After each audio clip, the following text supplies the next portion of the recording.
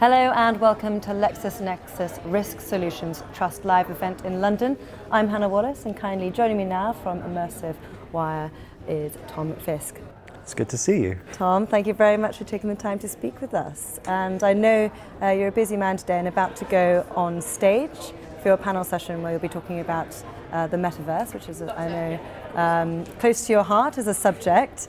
And you'll be talking about, I think, teach us about innovation, and we'll just touch on that a little bit in a bit. But before we do, I think it'd be helpful for our audience for you to tell us what the metaverse is and why we should care about it. Let's start there. Yeah, that lack of consensus on what the metaverse is one of those interesting areas.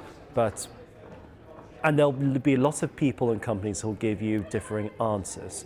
One which I've come across, which is got the most consensus, and one which I personally lean towards, is the evolution of the internet that we're seeing today. So I firmly believe that the internet is going to become more and more immersive over time as a natural evolution of what it is, and that's going to be encompassing the likes of virtual or augmented reality, as well as new types of ownership as well, such as digital assets. That ties into the identity discussions which we're having today, and that's also why the question of identity is so important when it comes to the metaverse as well. Because if the internet itself is evolving, our consensus when it comes to identity becomes all the more profound as well. Right, well thank you very much for setting the scene for us there. And I think at the heart of a lot of discussions over the course of this event especially is the challenges in this space and how they can be met. So let's start with the challenges first that the metaverse prevents. What about those? Yes, so the challenge of the metaverse comes down to adoption. So we're seeing a variety of metaverse platforms come out from the woodwork and seeing differing levels of engagement and use cases. Roblox is an interesting example where not many people would call it a metaverse platform, but it is a virtual place where people like to engage and play games and socialize and such like. Same goes for Decentraland, which is a more crypto-based alternative. And we also see that with the Sandbox, which is another crypto-based variation as well. We see Horizon World, which is one which Meta has been creating. And the crux of it is there's not that many people who are playing across certain platforms consistently. Decentraland is a great example where they have anything between 600 to about 600 people playing consistently, which is obviously not as large as other social media networks or other types of events. But then you can also explore the topic when it comes to events management too, because the same platform just mentioned, Decentraland, also could have 100,000 people within one go for something called Metaverse Fashion Week. Right. So it's a question of the way you look into it. So I think for me, the main challenge is having a platform which is desirable enough for lots of people to be in there consistently.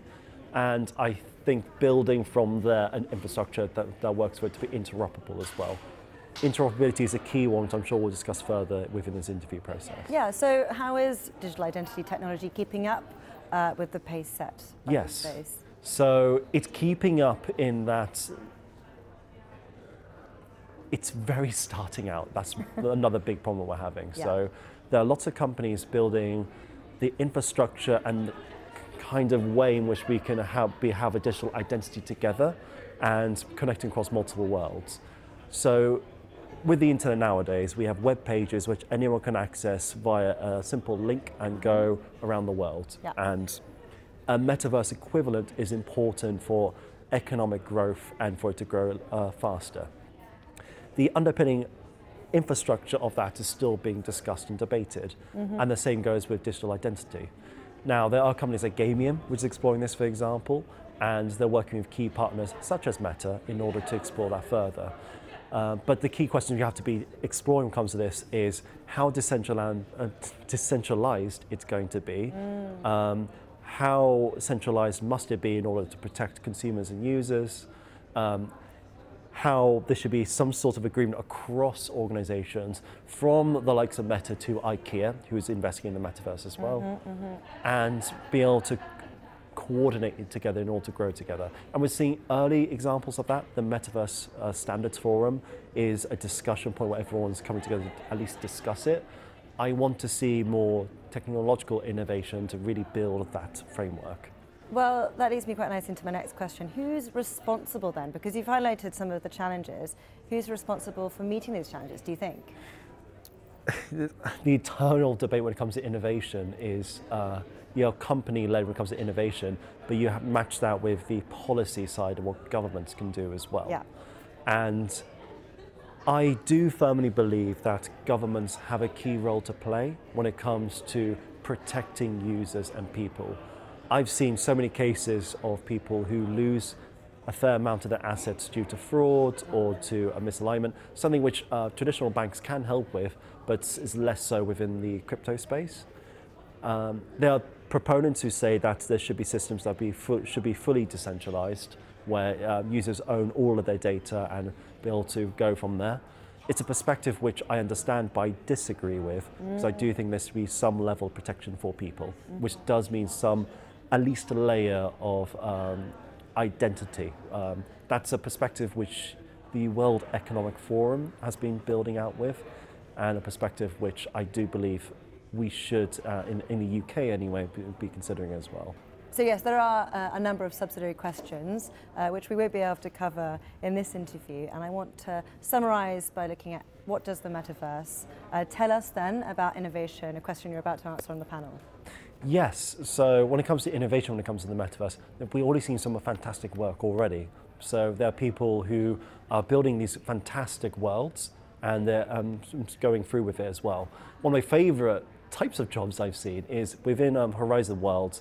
There's a tour guide who gives tours within these virtual worlds. Wow. So imagine like a Hitchhiker's Guide to Galaxy-esque person hopping from place to place, showcasing things, which is a very human, quite lovely example of that. And also very niche as well. Yeah. And we're going to be seeing more generative AI examples in relation to it as well. Meta has already been exploring ways where you use your voice in order to construct a virtual world around you, which is in very early stages, but I can envision that being a very powerful creator-led example of building virtual spaces.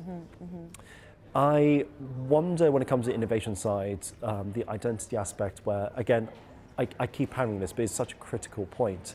There is not enough consensus of how we should be doing identity when it comes to the metaverse, and it's still being explored. If you want to follow this topic further, the Metaverse Standards Forum has working groups in relation to it, which people are free to take a look at and see what they're working on. I just encourage having the spirit of freedom with protection, the classic issue when it comes to technology, to make sure you protect people while ensuring innovation. Very much like with the internet of long ago, people prioritize an open web where people can access and go everywhere. That's something which we should be building towards the metaverse as well. And I think we'll end it there. Interesting about that balance you mentioned there. But Tom, have a wonderful panel, and thank you so much for sharing your insights. Thank you.